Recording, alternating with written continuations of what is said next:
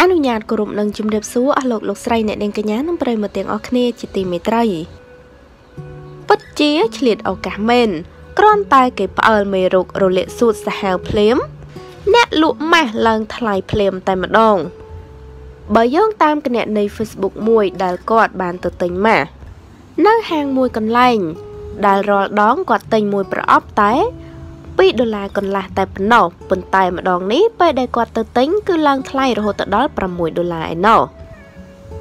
ដែលគាត់បានបង្ហោះរូបម៉ាស់ព្រមទាំងបានសរសេររៀបរាប់ថាថ្ងៃនេះខ្ញុំបានទៅកន្លែងលក់ថ្នាំពេទ្យមួយកន្លែងដើម្បីទៅរកទិញម៉ាស់ខ្ញុំសួរអ្នកលក់ថាសួស្ដីបងមានលក់ម៉ាស់ដែរឬទេអ្នកលក់ថាមានខ្ញុំក៏សួរថាមួយប្រអប់តម្លៃលក់យ៉ាងម៉េចបងអ្នកលក់ថាហ៊ានឲ្យថ្លៃប៉ុន្មានខ្ញុំក៏ឆ្លើយថាហាមិនសួរអញ្ចឹងអ្នកលក់ក៏ថាឥឡូវទិញអន់ខ្ញុំថាអត់ដឹងឲ្យប៉ុន្មានទេបើបងសួរខ្ញុំអញ្ចឹងអ្នកលក់ថាឥឡូវខ្ញុំលក់មួយប្រអប់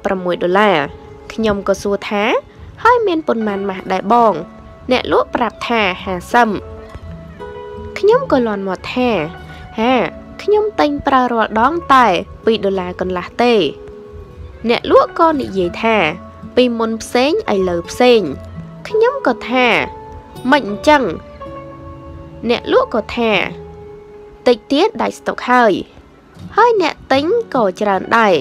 ខ្ញុំក៏ប្រាប់ថាអូខេបងអញ្ចឹងខ្ញុំអត់យកទេទៅទិញកន្លែងផ្សេងវិញអ្នកលក់ក៏និយាយទៅថាឥឡូវយកទៅខ្ញុំចុះឲ្យកន្លះ$ខ្ញុំថាអត់អីទេបងខ្ញុំអត់យកទេអ្នកលក់ក៏ថាឥឡូវហែងហ៊ានឲ្យខ្ញុំប៉ុន្មានខ្ញុំថា$2កន្លះដូចរាល់ដងបានយកអ្នកលក់ថាអញ្ចឹងអត់លក់ទេខ្ញុំក៏ដើរចេញ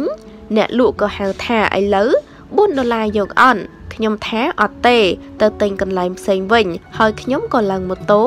រៀបនឹងចេញទៅអ្នកលក់ក៏ហៅថាឥឡូវ$3ទិញអន់ខ្ញុំថាអូខេខ្ញុំយកហើយអ្នកលក់ក៏សួរយកប៉ុន្មានប្រអប់ខ្ញុំថាយកមួយសិនបងហើយបន្ទាប់មកខ្ញុំថាបងសុំទិញថែមមួយប្រអប់ទៀតទុកប្រើអ្នកលក់ថាបើយកថែមត្រូវថែមលុយដូចគ្នាហើយគិតមួយប្រអប់$3កន្លះខ្ញុំក៏ភ្ញាក់ថាហាមិនបានចឹងបងអ្នកលក់ក៏ថាអត់មានមិនទេខ្ញុំលក់ឲ្យហែងថោកជាងគេហើយមុននឹងហែងថាយកតែមួយប្រអប់ទេទៅខ្ញុំគិតលក់ឲ្យហែងមួយ$3ហ្នឹងតែបើហែងយកលើសពីមួយខ្ញុំអត់គិតឲ្យ$3ទេគឺ$3កន្លះខ្ញុំក៏អត់មានអីត្រូវនិយាយហុចលុយឲ្យតែខ្ញុំមានលុយខ្មែរ$6000រៀលហើយ$5មួយសន្លឹកអ្នកលក់ថាទាញម៉ាស៊ីនគិតលុយយកមកកិនហើយគាត់ប្រាប់ខ្ញុំថាអេលុយអត់គ្រប់ទេខ្វះ$500រៀលទៀតខ្ញុំថាហាខ្វះហើយខ្ញុំក៏យកលុយមកមើលម្ដងទៀតបងលុយខ្ញុំគ្រប់ហើយតើអ្នកលក់ថាខ្វះ$500រៀលទៀតព្រោះឲ្យលុយខ្មែរមកខ្ញុំទៅទិញគេគិត$ជាមួយខ្ញុំក៏ថាចានេះគឺជាអត្ថន័យពាក្យឆ្លងឆ្លើយរវាងអ្នកលក់និងអ្នកទិញដែលគាត់ពិតជាហួសចិត្តខ្លាំងមែនទែនរាល់ដងទិញម៉ាស់ត្រឹមតែ$2កន្លះទេតែម្ដងនេះគឺឡើងថ្លៃរហូតដល់$6ចុងក្រោយតថ្លៃចុះឡើងក៏នៅសល់ត្រឹមតែ$3ហើយបើយកថែមមួយទៀតនោះគឺ$3កន្លះដែលអ្នកលក់រូបនេះគឺពិតជាឆ្លៀតឱកាសមែនទែនមើលឃើញតែលុយសុទ្ធតែម្ដងចាហើយតេតងនឹងអត្ថបទនេះដែរក៏សូមបញ្ចប់តែត្រឹមនេះអរគុណបងប្អូនទាំងអស់គ្នា